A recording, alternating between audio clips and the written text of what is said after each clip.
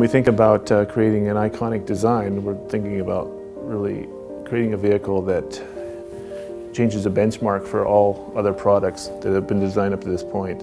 One design in particular would be the Pagoda SL, and how the lines of the Pagoda really are an evolution of what we have known through Mercedes-Benz design up to that point. In order for us to even think about creating a future iconic vehicle, it really requires a great deal of thinking outside of the box. Paul Brock in particular really had the job of creating a very sophisticated vehicle using some of the ideas from Bello Bernini regarding safety. The removable hardtop really made it a vehicle that people could be seen in or are proud to be seen driving.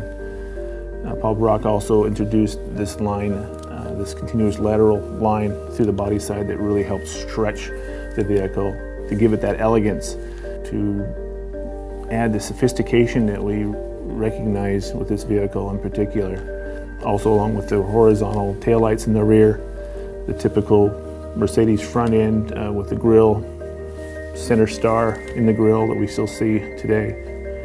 These are all important aspects that go to create an iconic design.